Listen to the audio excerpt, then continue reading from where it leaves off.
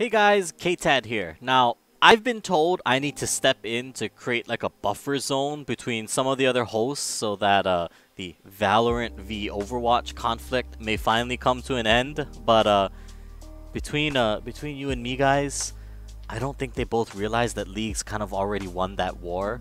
So don't tell them anything. But anyways, you guys already know why we're here, and if not, well, then you're in luck because we've got some of the best collegiate esports moments right here. Don't believe me? Well, that's okay, but you know, here's your proof. Let's get into it.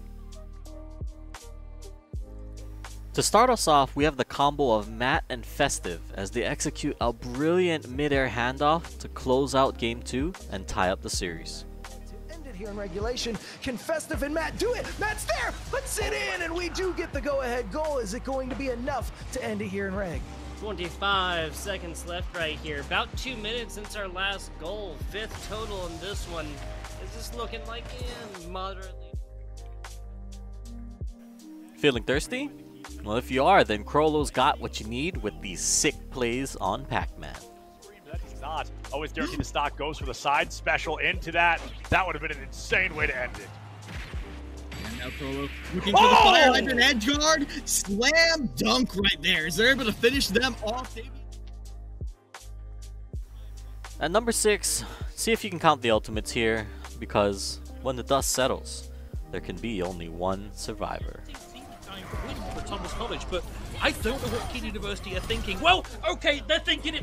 What is going on in this fight? My days! 2 to the bomb, 3 to the tile, 1 to the self-destruct, and it's we just get the a team. lone It's diva. It's a lone what baby is diva. happening? No, okay. Hip is back there. You know what number play this is, right? Because J-Rod knows. And let me tell you, he's definitely keeping count. But it's gotta be J-Rod who strikes first again with a nice headshot onto Boss. Gonna start moving down into Garage, and J-Rod is just roached now through Garage. Fireproof Wall has been committed. Lance tries to take a peek, but J-Rod's there, finds Pigeon Mac. We're looking at potentially an ace.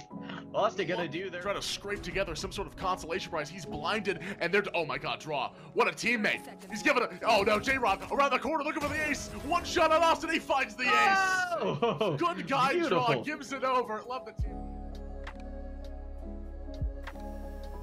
A man down, the overtime clock counting, and the ball on their half of the pitch. Yet somehow, Stonehill manages to make it work in this crazy match against Buena Vista.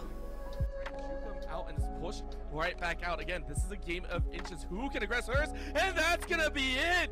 Joker from the long shot along the field. Look at this from the backboard straight to Joker's feet. The touch is so delicate.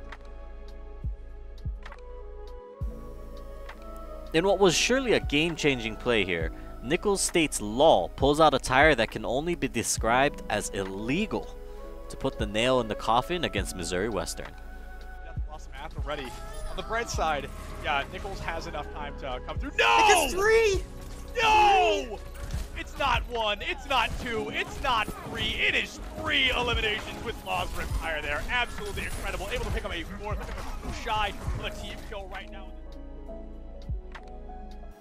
At number 2, it's just a masterful display of edge guarding from Adelphi's Davian. Check it out. That roller is going to be a great opportunity to get in and pass, possibly even just through those arms. Goes for the down throw into forward air, excuse me. A great combo. Could have found some great damage offside, and as that paint just racks up onto this midman, that is more and more damage basically for free. Davian looking for a bottom stage. My goodness, what a stall! Beautiful edge guard. And England. And in our top play of this week, have you seen the movie Ratatouille?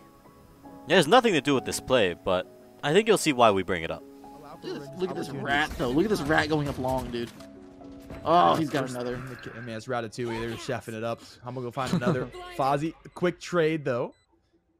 And they'll stall the push for now, but contain just a little bit here. We got a lot more work to be done. It's out of CT already. Right click, it's missed! Oh. That right click is huge going in this round. It's not going to find anything but Tomo will. Fozzie with a quick trade. Oh, and okay. stop. Okay, Stop let the rat do it all. Oh, my. Phew! What a week and what a crazy set of matches we've been seeing so far. Now, with that said, we're just now passing the halfway point in the season, so that playoffs picture is definitely starting to shape up. Now, if you guys want to stay up to date with all of the ECAC action, then definitely give us a follow on Twitter at ECAC_esports. Or, if you guys want to catch all of the matches live, you can find us on Twitch at ECAC_esports. Mondays and Tuesdays at 8 p.m. Eastern, Wednesdays at 7. Now, as always, a special shout out to our partners over at Esports U for expanding on our broadcast coverage. We definitely want to give them a special thank you for that.